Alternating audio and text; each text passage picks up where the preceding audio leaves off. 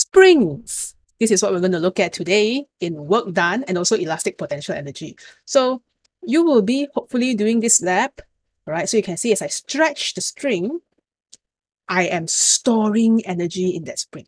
And what happens when I store energy? Take a look. The spring will boing, boing, it will bounce up and down. So in this video, we are going to derive an expression for the energy stored in the spring before we level up and talk about the kinetic energy, because obviously the spring is moving, and also potential energy. Don't be distracted by my shadow at the back. This was actually a recording of an experiment. I will see you in the derivation video. All right, we're back in our notes. So here you can see I've drawn a spring, but to make our derivation a little bit more easier, I'm going to put my spring horizontal. Okay, and the reason why I cared to put the spring horizontal is so that when I apply force, you don't have to think about the weight of the spring or gravity. That one later when we level up first. Purpose of this portion of the video is to derive the energy stored in the spring. So let's say I have this spring and I apply an external force. Maybe there's like a very light cardboard here. And I apply an external force F in this direction. Okay. So if this is the original length of the card, obviously this will cause the spring to compress. Maybe it will go smaller like this. Okay. And this is the final position of the card. And you will see that the spring or the system has actually moved by a distance of x. Okay. So I don't know whether you know from the previous video, we talk about work done, right? And work done can be calculated using Fs if you have two conditions. Number one, F and displacement parallel. And in this case, it looks pretty parallel to me. Okay. And number two, your force is constant. Now look at this spring. You already can tell that the force is not constant. You may be thinking, Miss, how you know the force is not constant? Okay, I give you one. Remember our friend Hooke's law? Hooke's law is defined by this graph, F against X. Okay, so let's say this is directly proportional, straight line. So you will be able to tell that when I compress the spring, let's say if I compress it from 0 to whatever arbitrary position here, maybe x1, you will notice that the force will increase proportionally. Okay, so let's say I put numbers lah. Maybe this is 10 cm. Maybe this is 10 Newton. So this means if it's 5 cm, this is 5 Newton. And so on and so forth. Okay, so this graph, right, Hooke's law, where force is proportional to extension, tells me that the greater the change in length, the more force I need for the next change. So for example, if I want to compress 15 cm, I need to apply 15 Newton of force. Okay, so your F here is obviously not constant. So since we cannot do this, so we need to use the generalized format where F is equal to the area under the Fx graph. So I want you to think about work done. Okay, this is your work done here. Area under your Fx graph. This.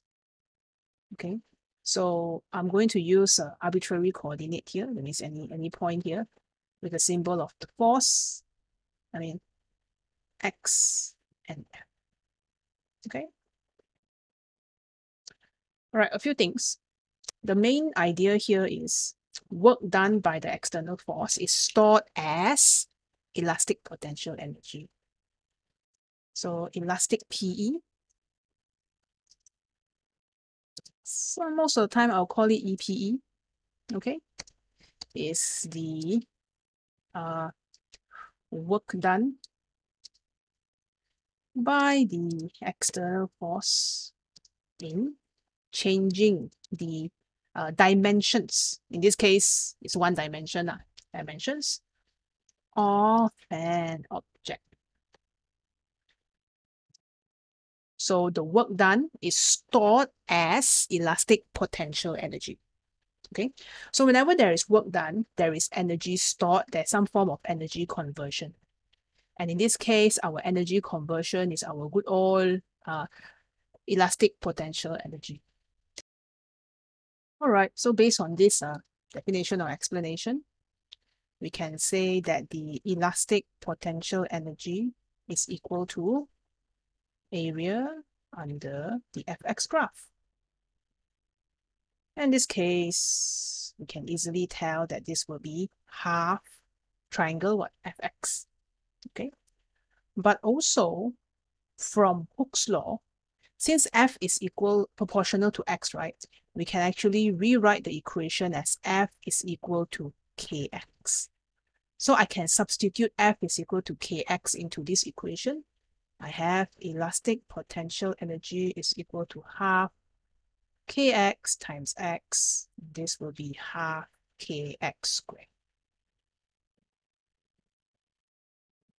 So there are two equations that you can use. If you want to use area under the graph, you can. This will be half Fx. Okay, where F is the force required to change that length, and X is the length change. So it doesn't matter whether it's compressed or being stretched. Or if let's say you have the spring constant, just a reminder for you, throwback, this K is known as spring constant. Okay, and I think you can probably tell the gradient of this graph is equal to K. All right, so this is the second equation that involves your spring constant, assuming you don't have force. But my dudes, since these two is linked together, if you know both, you can easily swap and derive. All right, one last thing, occasionally, instead of force against distance, you will be required to draw a graph of elastic potential energy against distance. You look at this equation. So from this EPE is equal to half Kx squared. Because of this X squared, and here is against X, you will get a quadratic graph. Beautiful quadratic graph like this. Okay, because of the X squared, EPE is half Kx squared. All right. So when we store energy in the spring, what we are actually doing is we are changing the separation between atoms. Whether it's an elastic band or is it a spring, anything that can be stretched, we can store energy inside either by stretching it or compressing it. And that energy can be calculated using half Fx, which is the area under the graph, or half Kx squared. All right, so that's it for this pretty short video, I hope. I'll see you in the examples. Bye-bye.